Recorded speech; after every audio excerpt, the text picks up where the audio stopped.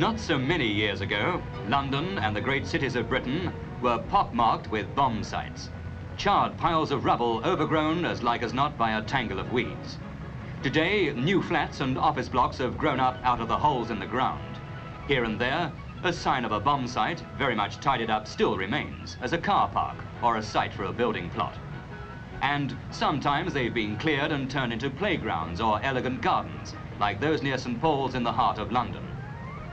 Several things grew up from the old bomb sites, quite apart from weeds, and of course the new buildings which came years later. Among other things, a sport grew out of them, the racing game of cycle speedway. A game born in the bricks and rubble of the air raids, a sport for youngsters who were spending nights in the shelters.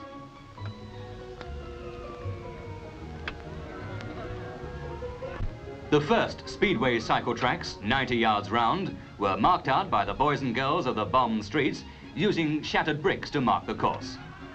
Those were tough days, and they invented a tough little sport to go with them. And Cycle Speedway, which is now organized and has its leagues, can probably claim to be the only sport today to have originated in the crackle of ack-ack fire. Any old dressing up made a change from the world of ration cards and air raid warnings, and any old bike would do. And the game caught on in amazing fashion in the next year or two in the East End of London, in Coventry, and up north.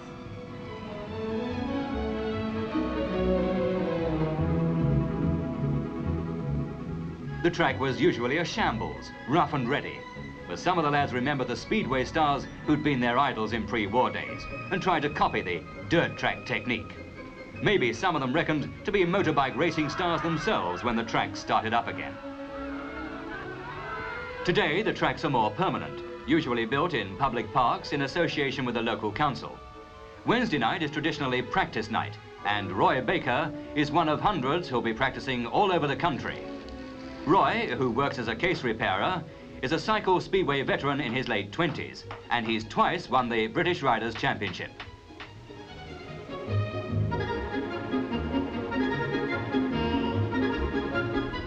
Jeff Smith has an unusual job too.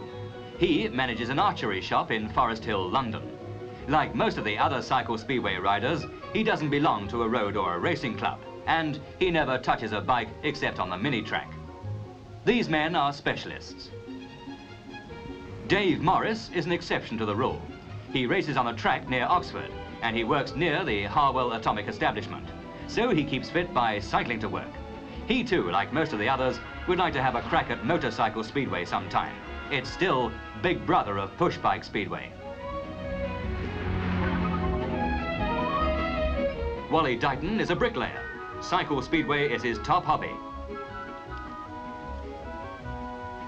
His kid brother Norman is already determined to follow in his tire track. Tire track? Well, the cycle speedway bike has a special tire all to itself. Meetings are held over the weekend. The British League against Manchester sees the best riders from the north come down to Beckenham, Kent. This isn't mainly a spectator sport. It attracts hundreds, not thousands, but it has its own style and ceremonial. Ronald Johnson started in cycle speedway as a boy at the end of the war. Now he manages one of the southern teams.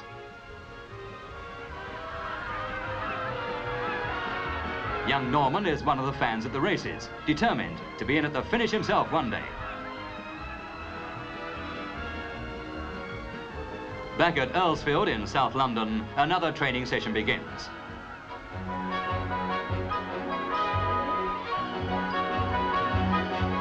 Derek Bacon is chairman of the British Cycle Speedway Federation. Derek also was a bomb site rider as a youngster.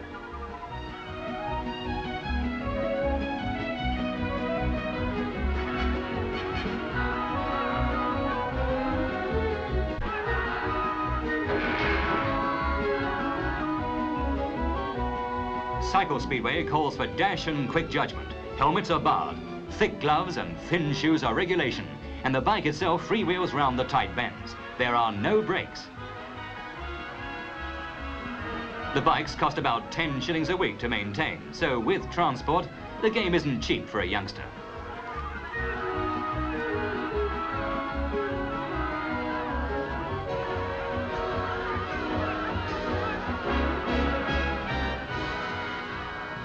Young Norman likes anything on two wheels, and Friday night finds him at Motorcycle Speedway. The dirt tracks have had their ups and downs over the years, but it's claimed that they're making headway again. Attendances at places like Hackney are up to 6,000 or 7,000, and the sport is particularly popular with the youngsters.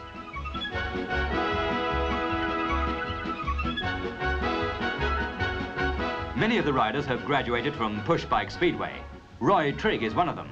He used to cycle for Rains Park. Another graduate from the pint-sized cycle track is Brian Davis, a regular member of the Hackney team. The man behind the team, Len Silver, is yet another of the men who started in the game on the bomb sites. Colin Pratt came into the dirt tracks on the same push bike circuit. Local derbies, like the match between Hackney and Wimbledon, are sure to draw the fans, young Norman among them.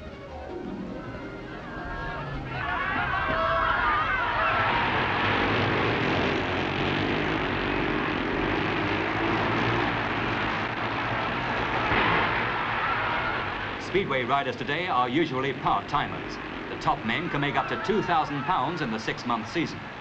Unless a man gets to the top, his expenses can be very heavy, and that's why some youngsters stay content with the more modest push bike racing. But whichever way the result goes, the boys like Norman are there to cheer their favourites. There's less outward excitement on the small track, but it has its own air about it. And when South London races Beckenham, Dorothy Charles Batson, president of the home team, is there to greet the riders.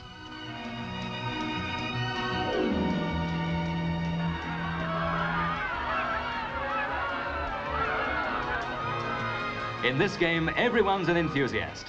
The riders train all the week, practice starts and circuits at least once a week, and perhaps get 5 races at the short weekend meeting. So really, their week is building up to less than 5 minutes on the track. For the race itself, 4 times round the miniature track takes only about 40 seconds. And this is what it looks like from start to finish.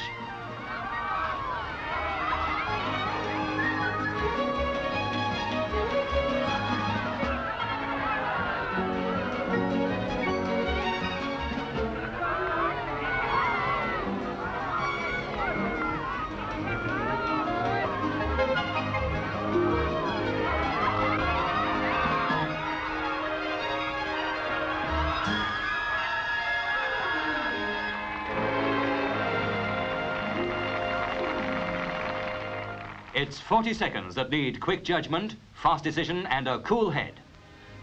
When it's all over, and they're packing up to go home, the boys like young Norman look forward to the day when they'll be racing, and of course, winning.